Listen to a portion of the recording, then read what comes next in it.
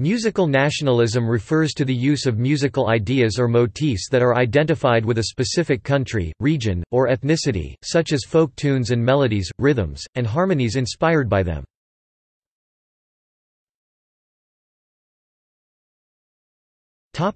History. As a musical movement, nationalism emerged early in the 19th century in connection with political independence movements, and was characterized by an emphasis on national musical elements such as the use of folk songs, folk dances or rhythms, or on the adoption of nationalist subjects for operas, symphonic poems, or other forms of music. Kennedy 2006. As new nations were formed in Europe, nationalism in music was a reaction against the dominance of the mainstream European classical tradition as composers started to separate themselves from the standards set by Italian, French, and especially German traditionalists. Miles N. D. More precise considerations of the point of origin are a matter of some dispute. One view holds that it began with the War of Liberation against Napoleon, leading to a receptive atmosphere in Germany for Weber's opera Der Freischütz 1821 and, later, Richard Wagner's epic dramas based on Teutonic legends. At around the same time, Poland's struggle for freedom from Tsarist Russia produced a nationalist spirit in the piano works and orchestral compositions such as the Fantasy on Polish airs Chopin of Frédéric Chopin, and slightly later Italy's aspiration to independence from Austria resonated in many of the operas of Giuseppe Verdi. Mockley's 1979, 125–26. Countries or regions most commonly linked to musical nationalism include Russia, Czechoslovakia, Poland, Romania, Scandinavia, Spain, UK, Latin America and the United States.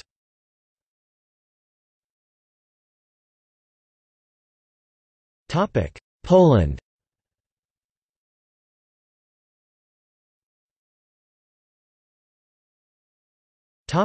Jan Stefani (1746–1829).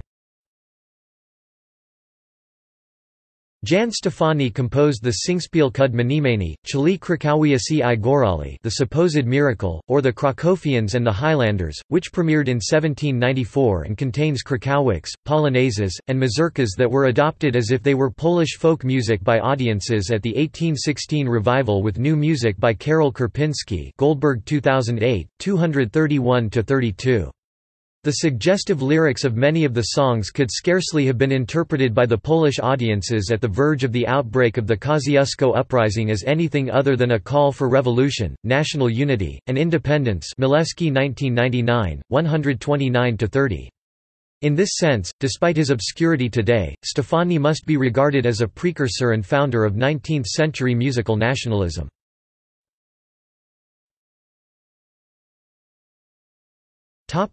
Frédéric Chopin (1810–1849). Frédéric Chopin was one of the first composers to incorporate nationalistic elements into his compositions. Joseph Mockley states, "Poland's struggle for freedom from Tsarist rule aroused the national poet in Poland. Examples of musical nationalism abound in the output of the Romantic era. The folk idiom is prominent in the mazurkas of Chopin." Mockley's 1963, 149–50. His mazurkas and polonaises are particularly notable for their use of nationalistic rhythms. Moreover, during World War II the Nazis forbade the playing of Chopin's polonaises in Warsaw because of the powerful symbolism residing in these works. Mockley's 1963, 150. Stanisław Moniuszko (1819–1872). Stanisław Moniuszko has become associated above all with the concept of a national style in opera. Moniuszko's opera and music as a whole is representative of 19th-century Romanticism, given the extensive use by the composer of arias, recitatives and ensembles that feature strongly in his operas. The source of Moniuszko's melodies and rhythmic patterns often lies in Polish musical folklore. One of the most visibly Polish aspects of his music is in the forms he uses, including dances popular among upper classes such as polonaise and mazurka, and folk tunes and dances such as kujawiak and krakowiak.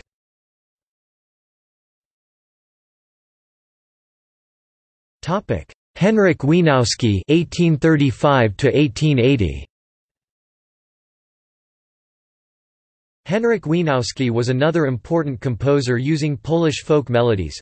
He wrote several mazurkas for solo violin and piano accompaniment, one of which being the popular Obertasse in G major.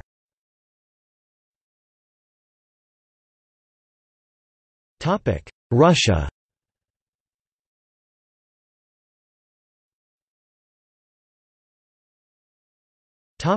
Mikhail Glinka (1804–1857).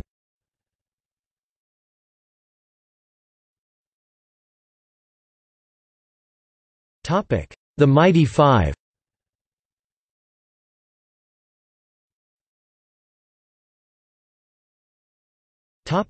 Czech Republic.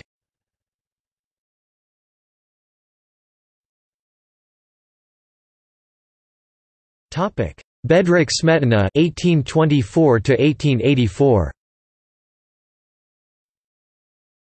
Smetana pioneered the development of a musical style which became closely identified with his country's aspirations to independent statehood. He is widely regarded in his homeland as the father of Czech music. He is best known for the symphonic cycle Má vlast, My Homeland, which portrays the history, legends and landscape of his native land.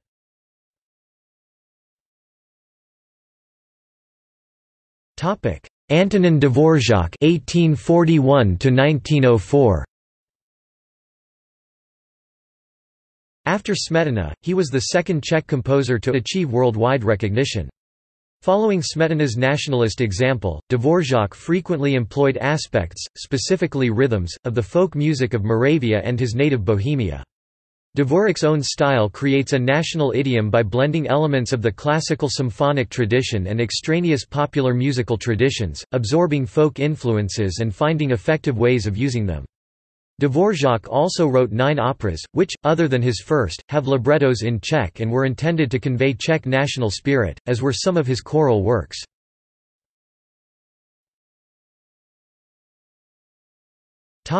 Leoš Janáček (1854–1928).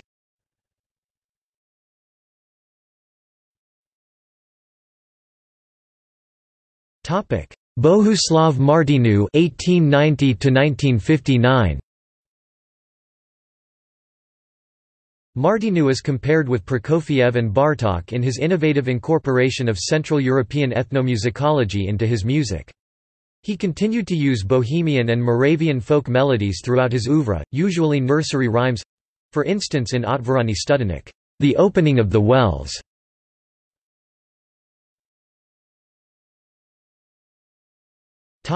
Norway.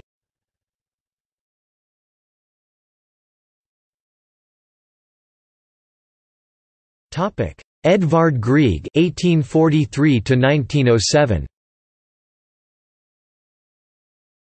Edvard Grieg was an important Romantic-era composer whose music helped establish a Norwegian national identity. Grimley 2006.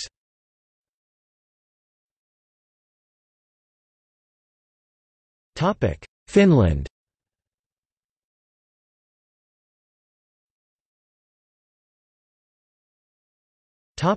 Jean Sibelius (1865–1957). Jean Sibelius had strong patriotic feelings for Finland. He composed Finlandia.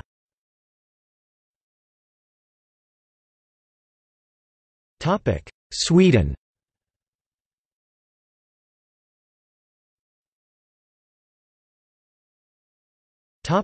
Hugo Alfvén (1872–1960). Studied at the Music Conservatory in his hometown, Stockholm. In addition to being a violinist, conductor, and composer, he was also a painter. He is perhaps best known for his 5 symphonies and 3 Swedish rhapsodies.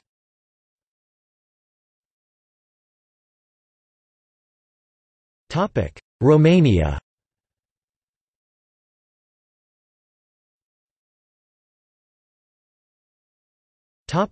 George Enescu (1881–1955). George Enescu is considered Romania's most important composer. Malcolm and Sandu Dedio 2015. Amongst his best-known compositions are his two Romanian Rhapsodies and his Violin Sonata No. 3 in Romanian folk style, Opus 25.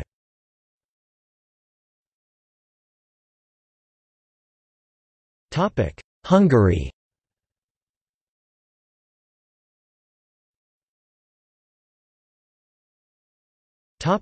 Béla Bartók (1881–1945). Béla Bartók collaborated with fellow Hungarian composer Zoltán Kodály to document Hungarian folk music, which they both incorporated in their musical pieces. Stevens 2016.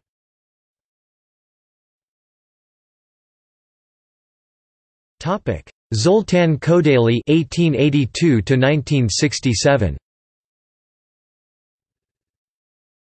Zoltán Kodály studied at the Academy of Music in Hungary and had an interest in Hungarian folk songs and would often take prolonged trips to the Hungarian countryside to study the melodies which were then incorporated into his music compositions. Anand, 2014.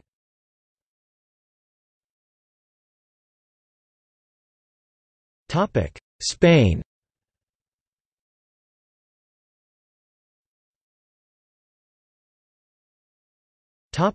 Isaac Albéniz (1860–1909).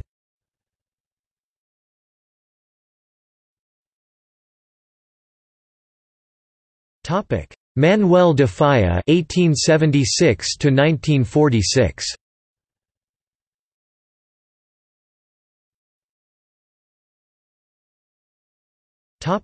Enrique Granados (1867–1916).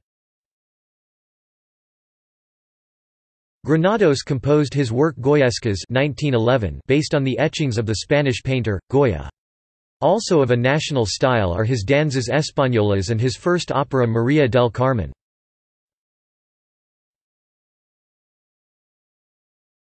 Joaquín Rodrigo 1901–1999.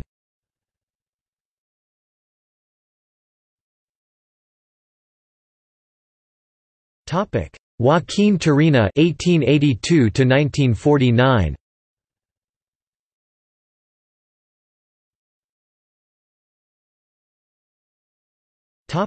Mexico. A nationalistic renaissance in the arts was produced by the Mexican Revolution of 1910 to 1920. Álvaro Obregón's regime, inaugurated in 1921, provided a large budget for the Secretariat of Public Education, under the direction of José Vasconcelos, who commissioned paintings for public buildings from artists such as José Clemente Orozco, Diego Rivera, and David Alfaro Siqueiros. As part of this ambitious program, Vasconcelos also commissioned musical compositions on nationalistic themes. One of the first such works was the Aztec-themed ballet El Fuego Nuevo, The New Fire, by Carlos Chávez, composed in 1921 but not performed until 1928. Parker 1983, 3–4.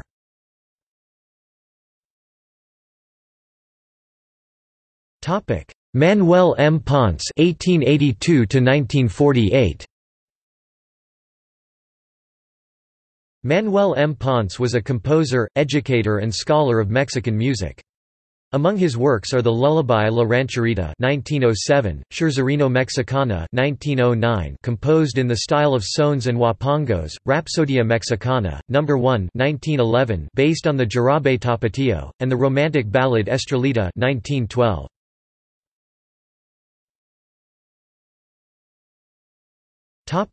Carlos Chávez (1899–1978). Carlos Chávez was a Mexican composer, conductor, educator, journalist, and founder and director of the Mexican Symphonic Orchestra and the National Institute of Fine Arts (INBA). Some of his music was influenced by indigenous Mexican cultures. A period of nationalistic leanings initiated in 1921 with the Aztec-themed ballet El Fuego Nuevo, The New Fire, followed by a second ballet, Los Cuatro Soles, The Four Sons, in 1925.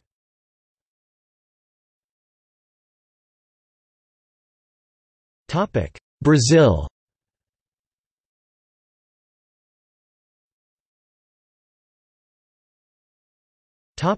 Carlos Gomes (1836–1896).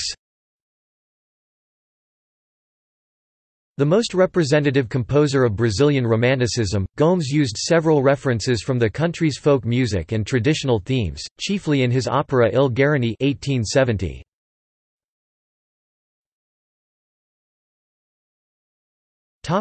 Francisco Mignoni (1897–1986). Mignoni incorporated folk rhythms and instruments into his suites Fantasias Brasileiras Nos. 1–4 (1929–1936), his 12 Brazilian waltzes (1968–1979), Gingada (1921), and Babalaksa (1936), besides composing ballets based on major literary works from Brazilian literature.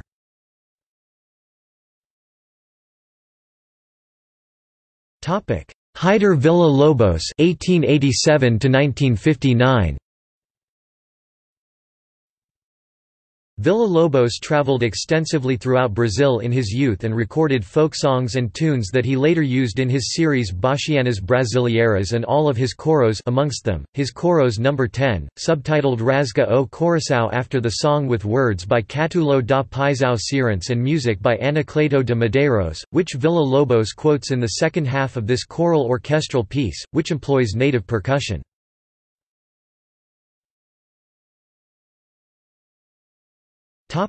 United Kingdom.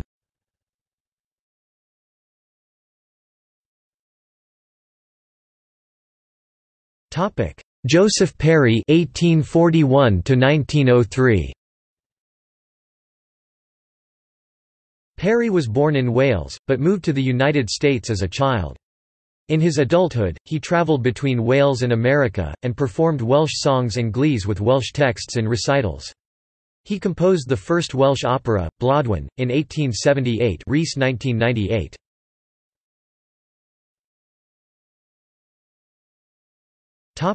Edward Elgar (1857–1934). Best known for the Pomp and Circumstance Marches, Moore 1984.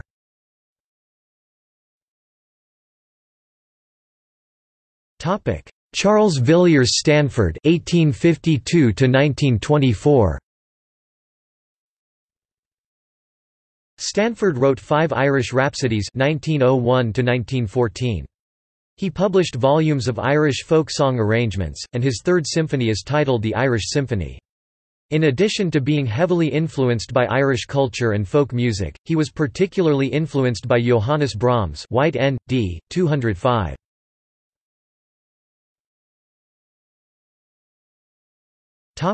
Alexander Mackenzie (1847–1935). Mackenzie wrote a Highland Ballad for Violin and Orchestra 1893, and the Scottish Concerto for Piano and Orchestra 1897. He also composed the Canadian Rhapsody. In his life, Mackenzie witnessed both the survivals of Jacobite culture, and the Red Clydeside era.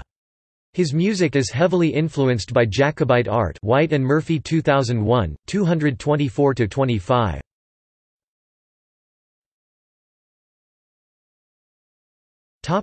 Ralph Vaughan Williams (1872–1958).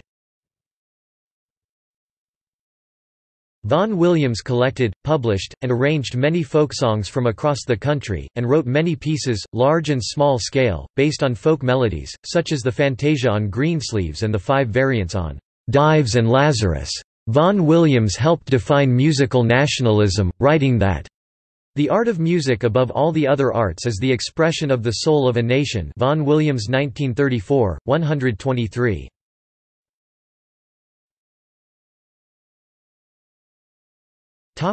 United States.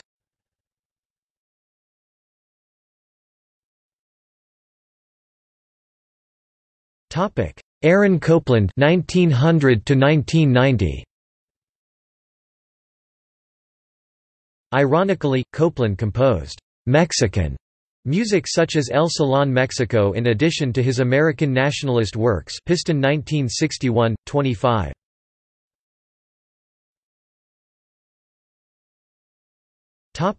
Horatio Parker (1863–1919).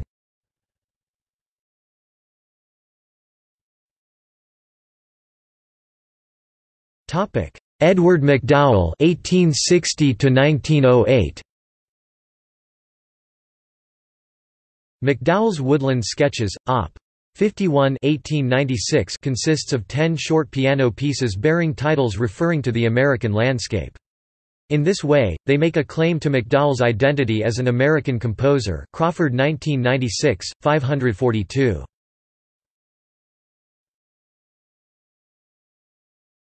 Topic: Charles Ives (1874–1954).